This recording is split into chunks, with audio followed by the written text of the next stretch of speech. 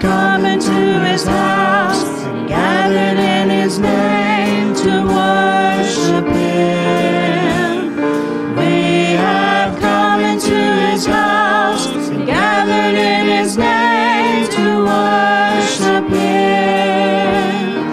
We have come into his house and gathered in his name to worship Christ the Lord. Worship him, Christ the Lord.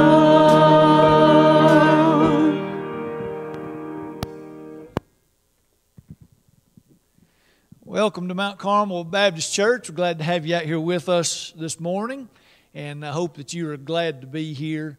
I am. I hope that you are too. If you're not excited, I hope you get excited before this service is over. I hope you have a good service with the Lord this morning, and we do so together.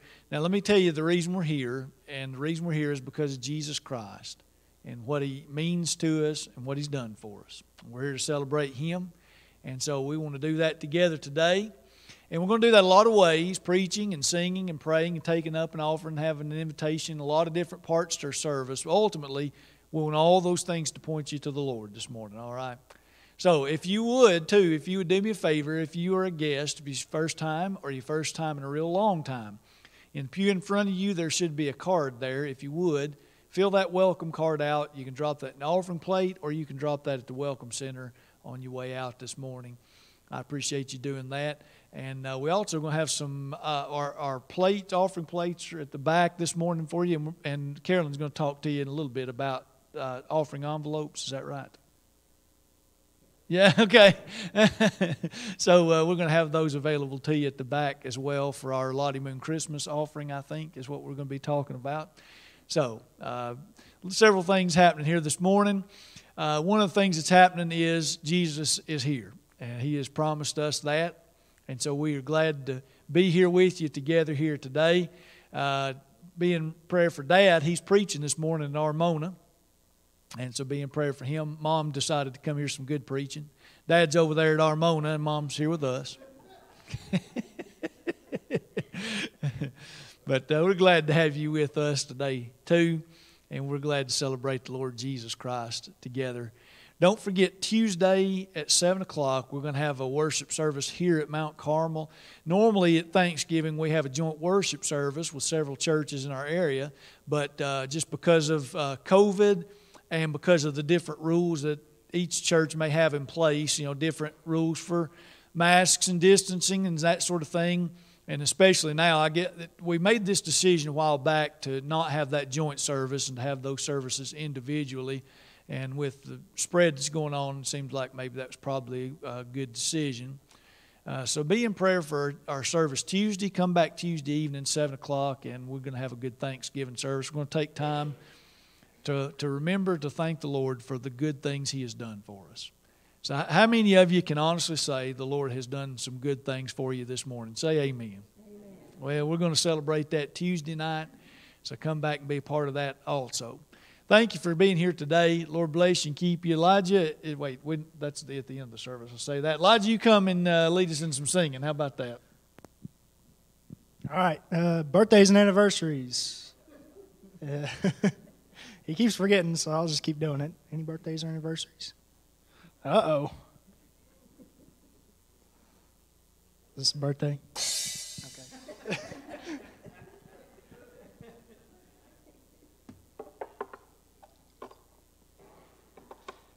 All right, we're going to be on our Baptist hymnals this morning. We're going to be on number 334, Blessed Assurance.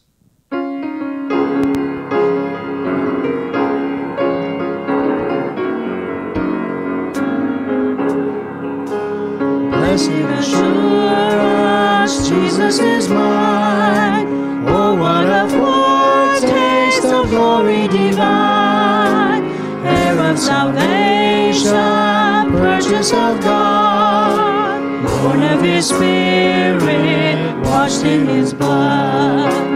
This is my story, this is my song, praising my Savior all the day long. This is my story, this is my song, praising my Savior all the day long. Perfect submission, perfect delight, visions of rapture now burst on my sight. Angels descending, ring from above, echoes of mercy, whispers of love.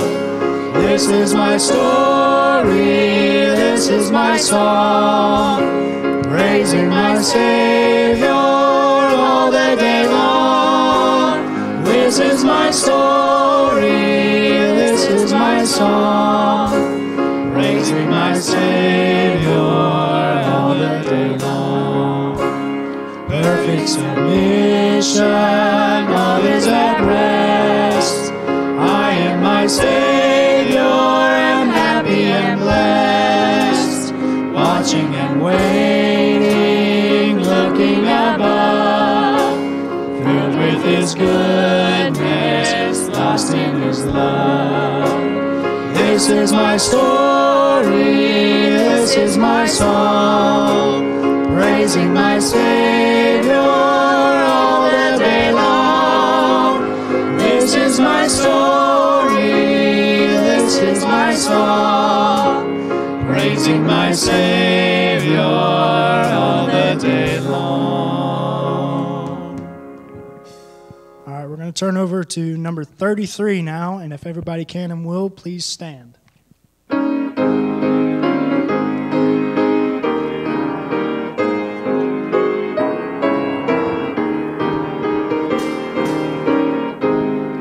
To God be the glory, great things He hath done. So loved He the world that He gave us His Son, who yielded His life an atonement for sin, and opened the life gate that all may go in. Praise the Lord, let the earth hear His voice. Praise the Lord, let the people rejoice. Oh, come to the Father through Jesus the Son, and give Him the glory, great things He hath done. Oh, perfect redemption, the purchase of blood, to every believer the promise of God.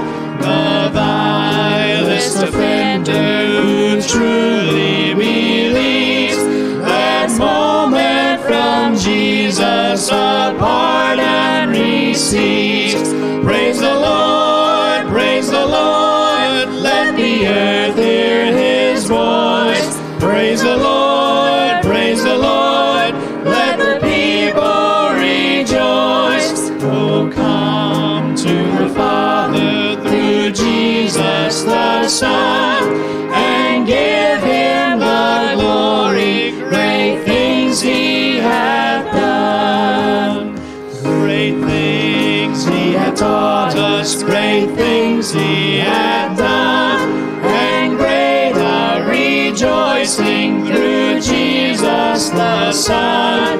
But purer and higher and greater will be our wonder, our victory, when Jesus we see.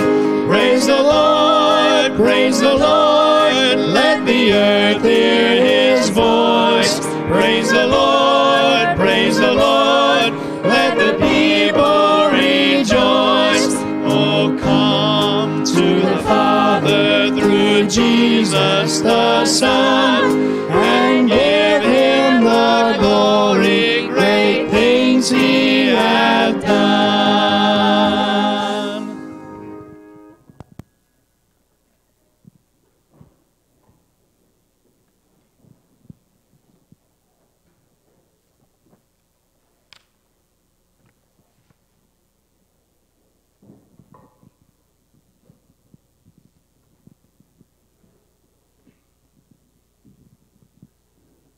oftentimes I feel like I'm not really worthy to sing up here, to take this position, because I'm not as good at singing as some people. But a lot of times after that thought, I'm reminded that I'm not called to be a perfect singer. I'm not called to be the perfect song leader. I'm called to serve.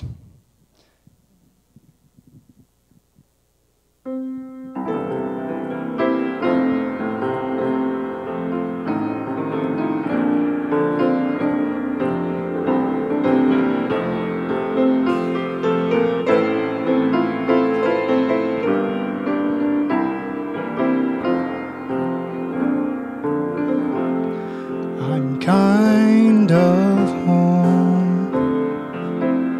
homesick for a country to which I've never been before. No sad goodbyes will there be spoken, for time won't matter anymore. Beulah land, I'm longing for you,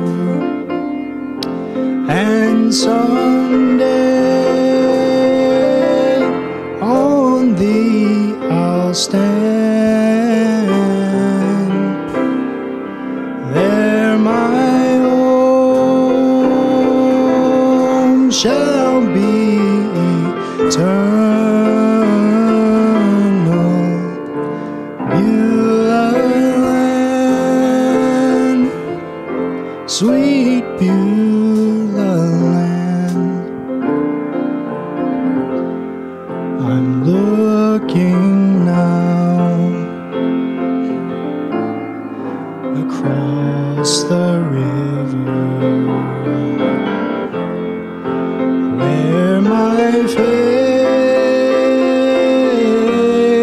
will end in sight. There's just a few more days to labor, and I will take my heavenly flight. Beulah land, I'm longing for you, and someday on thee I'll stand. There my own shall be eternal. Beulah land, sweet Beulah land.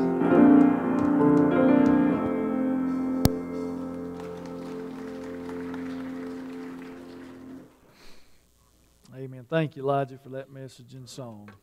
If you would, turn with me in your Bibles to Luke chapter 24, and we're going to begin in verse 13. We're going to look today at the road to Emmaus. We've been, over the last few weeks, we've had a sermon series going called On the Road Again. And we looked at several instances of Scripture where the Bible tells us about roads of travel that God led people down physically.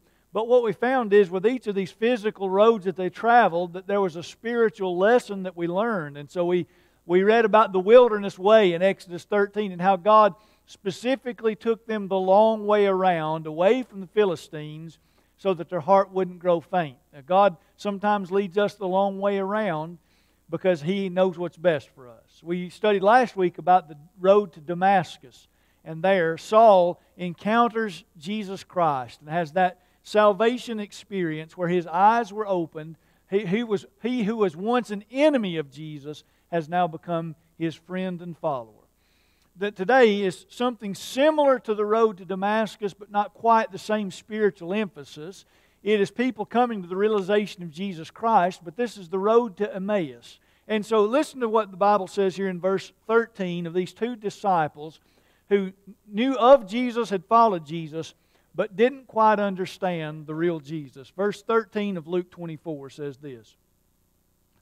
And behold, two of them went the same day to a village called Emmaus, which was from Jerusalem about 60 furlongs. And they talked together of all these things which had happened. And it came to pass that while they communed together and reasoned, Jesus Himself drew near and went with them.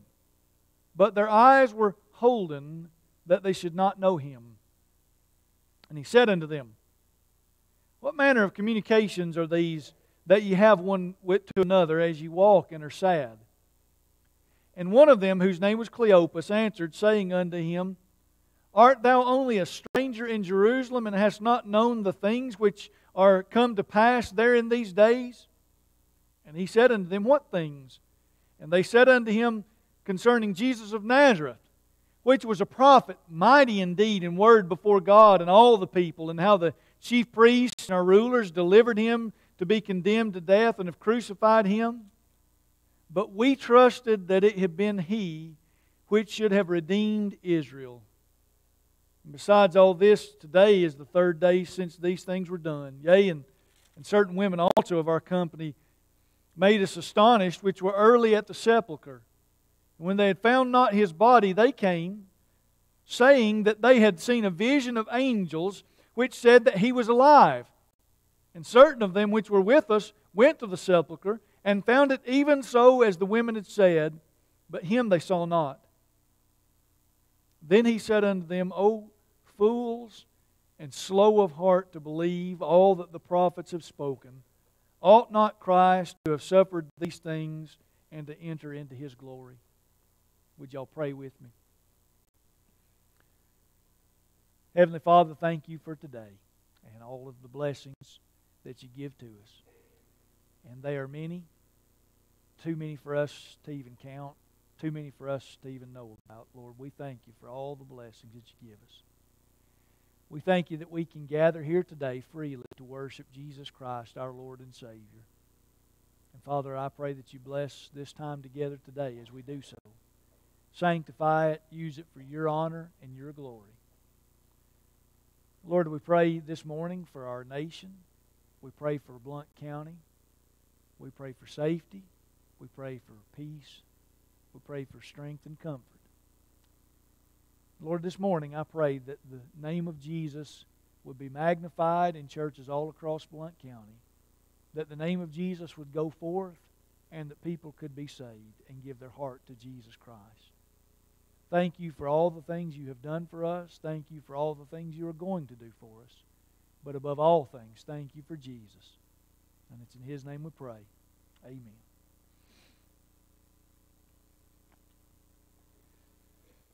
Johannes Gutenberg was a German inventor, and you may know that name. He invented the printing press. About 1440 A.D. invented the printing press. The key was that he had mold, these new molding techniques which allowed him to invent movable type. Now, he wasn't the first to ever come up with movable type. The Chinese and Koreans had done something similar, but the difference was it was a movable type that was made from metal, and he was the first to mechanize that process. He transferred the ink from the movable type to the paper, and he was the first one that was able to mechanize that process so it could be repeated over and over. He used ink from linseed oil and soot, just in case you're wondering. Took some of his ashes from his chimney and made ink from it. When he invented this printing press, the amount of knowledge greatly expanded across the world. All right, so I have this introduction, and but I hope you understand the significance of that event. Y'all know what the first thing he printed was whenever he invented a printing press? You know what the first thing he printed? He printed a Bible. Gutenberg Bible. That's why he invented the printing press. It's so people could read the Bible. You ever heard of the Dark Ages? Anybody ever heard of the Dark Ages? You know, whenever the plague killed everybody and everybody thought that spirits were in a sneeze, and so every time you sneezed, people would say, bless you, because they thought you were releasing some evil spirits or something. You know, stuff like that. And people did not know the Word of God, and they were scared of life. And a guy invented the printing press and printed a Bible so people could pick it up and read it. And it brought them out of the dark ages, the Word of God. We live in a pretty dark time today, too, in a lot of ways. There's a lot of unknown, and there's a lot of ignorance. As a matter of fact, we're facing a disease that they really don't know that much about right now. And I'm going to tell you the one thing that will help you and me and this world more than anything else. It is still the Word of God. Still. The first thing he did was he printed a Bible, and it enlightened the world. Now, he invented a printing press. He didn't invent the Bible. He invented the printing press, printed the first Bible so that people could know facts and truth. Now, some people over the years have invented stories so that the truth might be obscured and not be covered up. They've invented stories. He just invented a printing press so people could hear the Bible. Facts and truth. And we live in a day where people, even though there are a lot of things written down for you to read, there are things that you can see and you can hear. People really don't know what to believe anymore. And in a world where nobody knows what they can trust and what they cannot, let me assure you, you can believe, read, and trust the Word of God.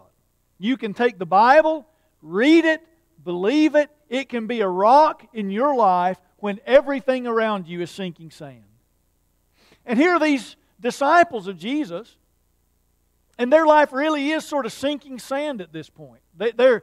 Everything is in chaos. Everything is confusion for them. They don't know what to do. They don't know what to believe. Verse 13 starts off and says this, Behold, two of them went the same day. Now, if you learned anything as we've learned how to study our Bible, one of the things that you learn is when you read something like the same day, you got to go figure out what that's talking about. Well, verse 1 says this, Now upon the first day of the week.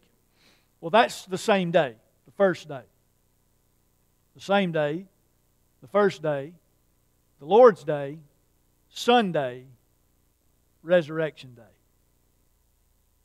This is the day Jesus rose from the dead. That's the day we're talking about. That same day. The first day of the week. And verse 13 says that behold, two of them went the same day to a village called Emmaus, which is from Jerusalem about 80 furlongs, about 7 miles. 7 miles to walk. Didn't have cars back then. I guess they could have taken a donkey or a camel or something like that, but 7 miles to walk for these two. 7 miles to contemplate. And 7 miles to discuss. 7 miles to consider. 7 miles to figure out who Jesus really is. And that's what they're doing. They're walking, and they're talking, and they're trying to figure out who Jesus is. Verse 14 says, They talked together of all these things which had happened. This is talking about the arrest and the trial. They would have been there for the triumphal entry of Jesus as people laid coats and palm branches down and hailed Him as the Hosanna, Hosanna, blessed is He who comes in the name of the Lord. They were there for that. They would have seen that arrest of Jesus Christ. They would have seen the mock trial of Jesus. They were there to witness the beating of Jesus. They would have watched and walked at a distance as He carried His cross up Golgotha, up Calvary's hill, and there He was nailed to the cross. There He suffered, He bled, and He died. They had seen all of that. Maybe they were even there for the burial process, which was hurried.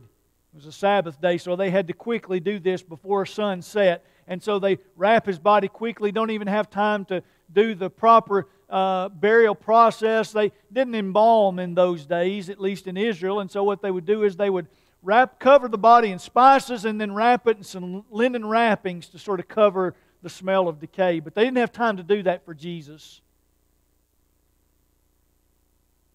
So 7 miles to think about those things, to ponder what they had seen, to think about who Jesus was.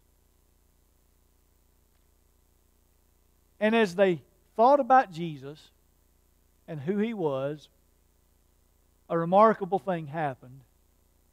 Jesus drew near to them. Now, might I suggest to you this morning that if you take the time to consider Jesus, to ponder Him, to investigate who He really is, that as you do so, Jesus will draw near to you every single time. He drew near to them. Verse 15, it came to pass that while they communed together and reasoned, Jesus Himself drew near. Now that word drew near is a word here. It indicates that He quickened His pace to catch up to them. He purposefully caught up to them. This wasn't Jesus just accidentally bumping into these two men by happenstance as they discussed all that had happened to Him. Jesus drew near to them purposefully. It was something that He intentionally did. And as you look to who Jesus is, I can promise you He will draw near to you too. And it is purposeful, not by accident. Jesus drew near to them. Do you remember a time when Jesus drew near to you? We don't have 7 miles this morning, but maybe we do have 7 minutes.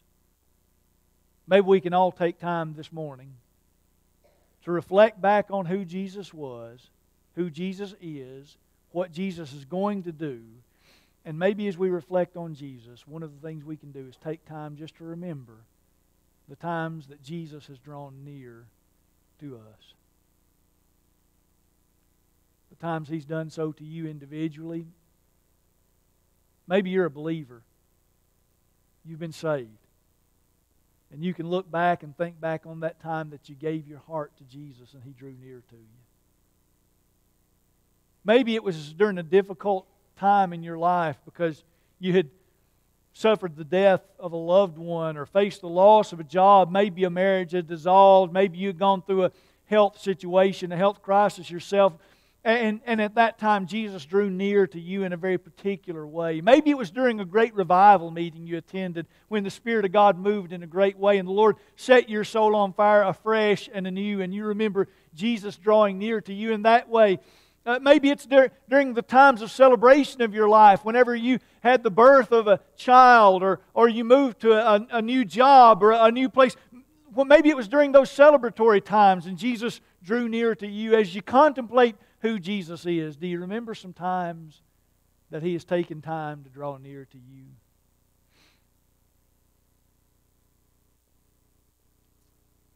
He drew near to these men. And verse 16 says, but their eyes were holden that they should not know Him. Their eyes were holden. That means restrained. This indicates a purposeful act by God Himself. It wasn't that they just didn't recognize Him because they hadn't seen Him for a while. This seems to be a supernatural act where God purposefully restrained their eyesight so that they could not recognize Him physically. Now everybody listen real close, because this is the crux of this event. They did not recognize Him physically because God wanted them to recognize Him spiritually. It doesn't matter much if they had recognized Him physically, but they still didn't know the point of His existence. They didn't know the purpose of His coming. People recognize Jesus physically today often. They see Jesus represented in a church or a steeple. Maybe they hear the song Amazing Grace and they know that's a spiritual song and they recognize that physically that's a representation of Jesus Christ. Maybe it's the Lord's Supper that a church observes or a baptism that they have witnessed over the years and they see these pictures and symbols and representations of Jesus physically, but they don't comprehend the spiritual significance of that. They see someone baptized, they know there's a religious significance to that, but they don't understand that Jesus died for their sins, rose again from the dead, and that you and I can receive Him. We can be dead to the old person we used to be and alive, resurrected, a new person now in Jesus Christ. They don't understand that this communion that we observe sometimes is a physical act, a representation of the act that Jesus did Himself. He shed His blood, He gave His body so that you and I might be saved. We see these things physically, but a lot of people fail to recognize Jesus spiritually. And Jesus asked them, verse 17, He said to them, "What manner of communications are these that you have one with another as you walk and are sad?" So these men are walking and talking, and Jesus hears them, and He asks them what He's talking about. But He takes time to recognize one other thing too. He says, "And you're sad." They weren't just speaking about the events. They were mourning the events that had occurred. Their hearts were broken. And Jesus wants them to talk about what they had seen and why they were sad about what they had seen. Now you contrast this to what Paul says about it later. We looked last week at the road to Damascus and how Saul had this conversion experience with Jesus Christ. Later he becomes the Apostle Paul. In Galatians chapter 6:14, Paul says, "God forbid that I should glory, save in the cross of Jesus Christ, by which I am crucified to the world and the world to me." Paul, after he had this encounter with Jesus Christ, the risen Jesus, and his eyes were opened, the scales fell off, he was no longer blind, and he recognized Jesus for who He was. After that occurred, he said that he gloried in the cross. It didn't sadden him, it didn't depress him, it didn't worry him. He gloried in the cross of Jesus Christ. Here these men are, and they see the exact same event, and they're sad. What's the difference? Why these two different reactions? Well, there's this realization that Jesus is dead. Right? That's the realization they've come to so far. Now that's all they've come to, but that's the realization they have come to. Jesus is dead, and they're saddened. They say this, verse 18, one of them whose name was Cleopas. Let me stop and say this. We don't know anything about Cleopas else other than this. I don't know why Luke included his name, but he is listed in the Bible, Cleopas. It's the only time you're going to see much about Cleopas. But here's what Cleopas says. The one time he gets his name in Scripture, here's what he says. "Art thou only a stranger in Jerusalem, and hast thou not known the things which are come to pass in these days?" Are you the only person in Jerusalem? You're a foreigner in Jerusalem, and you're the only one who hadn't heard what happened? So let me ask you this. I'll give you an example. Raise your hand if you would. I know you're asleep. Wake up just a second here. Raise your hand. Anybody in here heard anything recently about coronavirus? Raise your hand if you've heard about coronavirus. Now imagine if you're walking and talking. Me and Larry Stargell are walking along here and talking about coronavirus. And Tracy Strickland comes up and says, "What are y'all talking about?" And Larry says, "We're talking about coronavirus." And Tracy says, "What's coronavirus?" Can you imagine somebody, well maybe Tracy, but anybody else, can you imagine somebody who hadn't heard about coronavirus? What if you're walking along talking, and me and Curtis are walking along talking, and somebody says, "What are you talking about?" And Curtis says, "We're talking about the election. Who won the president?" And they said, "What do you mean election? Who's Trump? Who's Biden? What election?" Can you imagine the astonishment that would fall on people if somebody had the audacity to say, what election? I didn't know there was an election. What coronavirus? I hadn't heard about a coronavirus.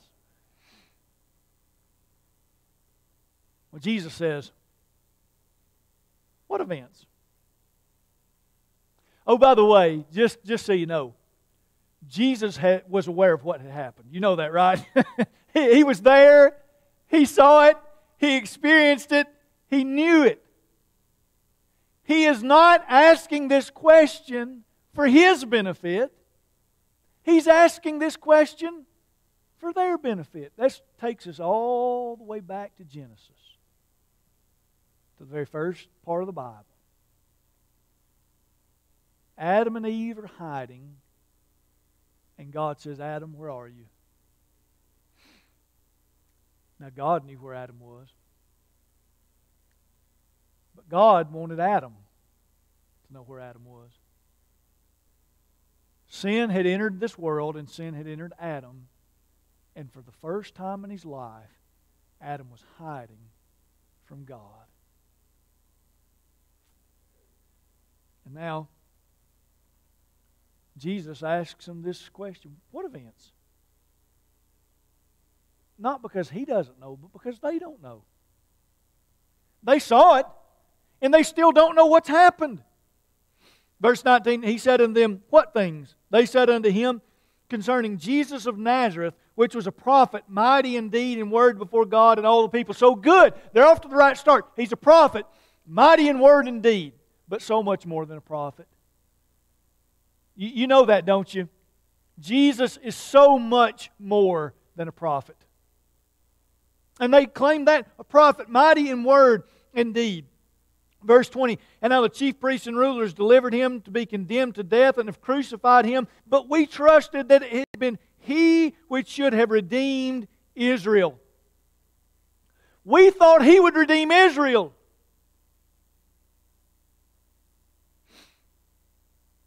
So here's the choice you and I face. We can have the God of our own choosing, or you can take the Bible, all of it, and what it reveals to us about God and our Savior, Jesus Christ, and you can trust it and believe it. But there are an awful lot of folks who would rather invent their own God and their own religion and their own beliefs instead of accept what the Bible has to say about God Himself.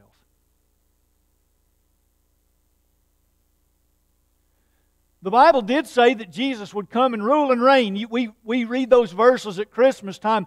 He shall be called Wonderful, Counselor, Mighty God, Prince of Peace, Everlasting Father. And the government shall rest upon His shoulders, and of His rule there shall be no end. And we read about those verses of how He's going to come and rule and reign and take away all our problems. Wouldn't it be nice if that somebody could snap their fingers and come along and take away coronavirus, and you never... Wouldn't it be nice if you never had to wear a mask again in your life? Wouldn't it be nice? Wouldn't it be nice if whoever the next time around is, the next time a guy wins the president, if he could snap his fingers and fix all our problems and take everything away? Wouldn't that be nice? But you and I have lived long enough to know that that doesn't happen from medicine, and it doesn't happen from man. Certainly some politicians are better than others. There's no doubt about that. But none of them can fix all of our problems. Dr. Fauci cannot solve all of the world's ills and evils. There is only one who can solve all the world's ills and all the world's evils, but you have to receive Him as He is, not as you want Him to be. You see, they expected Jesus to come and rule and reign, and He was going to kick out the Roman army, and He was going to make Israel a national power. That's what they thought. He would be a political military leader and overthrow the Roman army and make Israel the height of power across the world again. And Jesus will do that one day.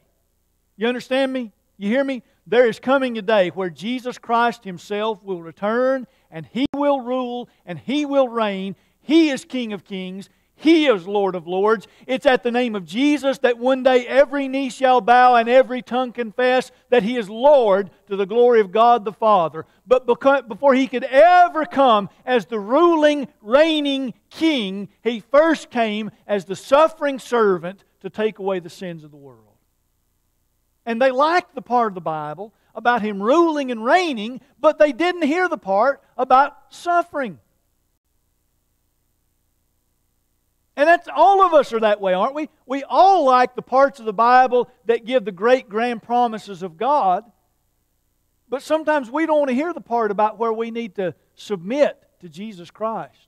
We have to confess that we are sinful people. We have to repent of the wrong that we have done. We have to be willing to accept God's will instead of trying to impose our will on God. We have to be willing to do things His way instead of trying to get Him to do things our way. And we don't like those parts of the Bible. We want to reject those parts and turn away from that.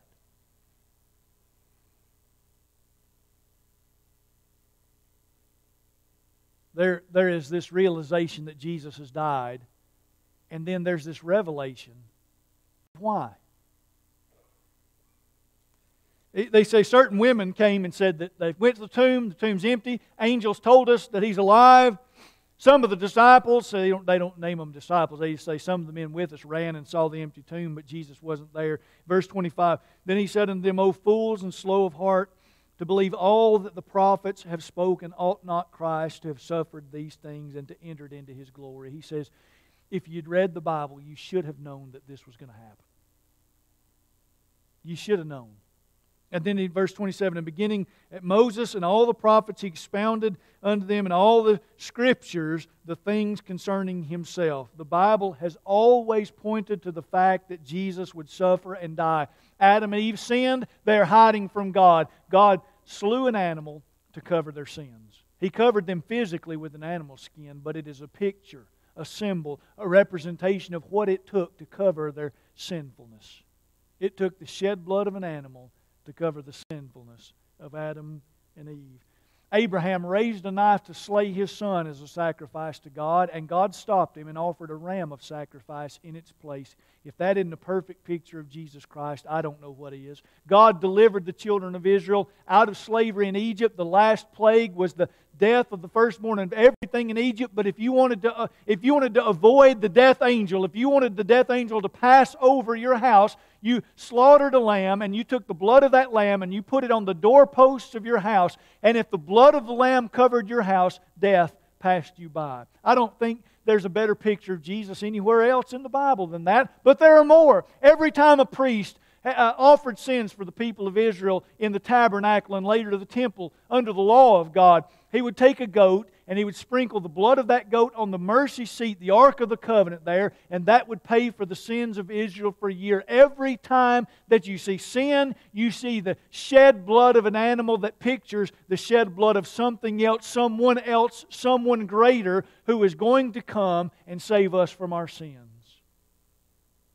Isaiah says, in Isaiah 53, He was wounded for our transgressions, He was bruised for our iniquities, and by His stripes we are healed. They should have known. The revelation was there, but not the recognition. They didn't recognize Jesus physically because they didn't recognize Him spiritually. So Jesus shows them in Scripture what it says. Verse 28, they drew nigh unto the village, whither they went. He made as though He would have gone further, but they constrained Him, saying, Abide with us, for it is toward evening, and the day is far spent. And He went in to tarry with them, and it came to pass, as He sat at meat with them, they having a meal, as He sat at meat with them, He took bread and blessed it, and brake it, and gave to them. And their eyes were opened, and they knew Him, and He vanished out of their sight. When? When He broke the bread You remember that happening any other time in Scripture where Jesus broke bread and gave it to others? Happened just before His death, there in the upper room. When He's with His disciples, He breaks that bread and says, "This is my body broken for you. This eat in remembrance of me." He did the same thing with the cup, the Bible tells us. That was the first institution of the Lord's Supper, communion.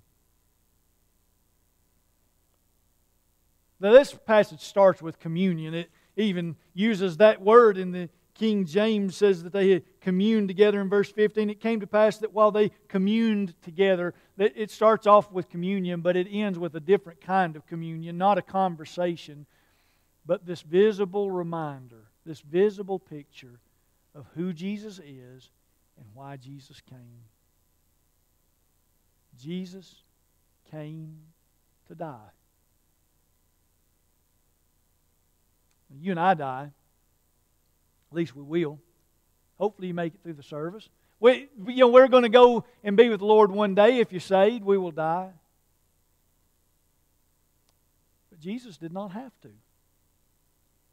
He came to die for you and for me. He left the splendor and the glory of heaven where He was worshipped, served, and adored. Came to this earth, born a virgin birth. He lived a sinless life, and then He died on the cross in your place and in my place. He took upon Himself your sins and my sins. On the third day He rose from the dead, victorious over sin, death, hell, and the grave. And these men did not recognize all that they had seen. They had seen the death of Jesus. They knew there was an empty tomb, but they did not understand why Jesus came and who Jesus was. At least not until He broke that bread.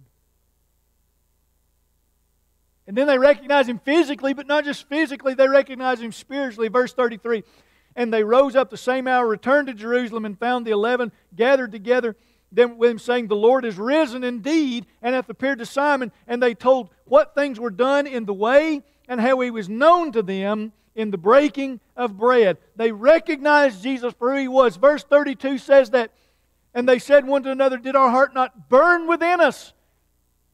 Did our heart not burn within us while He talked with us by the way, and while He opened to us the Scriptures?" Does your heart burn for Jesus Christ? Do you know Him? Do you love Him? Will you serve Him? Do you recognize Jesus for who He is and what He has done for you? He has taken away your sins so that you might live. Do you know Him? Do you love Him? Will you serve Him? I'm going to ask our instrumentalists to come, and we're going to have a hymn of invitation. I don't know what the Lord may be dealing with you about here this morning. Maybe you're here and you need to be saved. Maybe you're watching this online.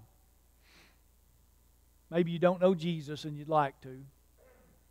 I'm going to pray a prayer this morning, and if you want to be saved, you want to have your sins forgiven, you want to have new eternal life, you can.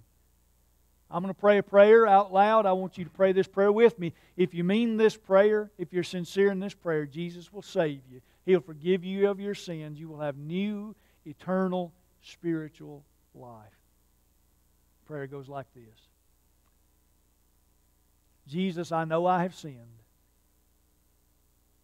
I believe You died for my sins. I want You to forgive me of my sins. I want You to save me. I repent of my sins. I turn from them. And I turn to You. I want You to be the Lord of my life. Thank You, Jesus, for saving me. Now help me to live for You. Amen. If you prayed that prayer, will you talk with me? Will you let me know? You can call me, call our office here, send me a text or email or something. Let me know about that decision you made. If there's a decision that you want to make, maybe a different decision. You have been saved, but you haven't been living for the Lord, and you want to come this morning and repent of your sins and rededicate your life to Jesus and leave here afresh and anew today, on fire for Jesus. Maybe some other decision. Maybe you want to join our church. Maybe you want to be baptized. You've been saved and you want to follow the Lord in obedience in baptism, or maybe something else. Whatever decision you need to make, we're going to have an invitation. If the Lord is speaking to your heart, you step out right now and come. Would you stand with me?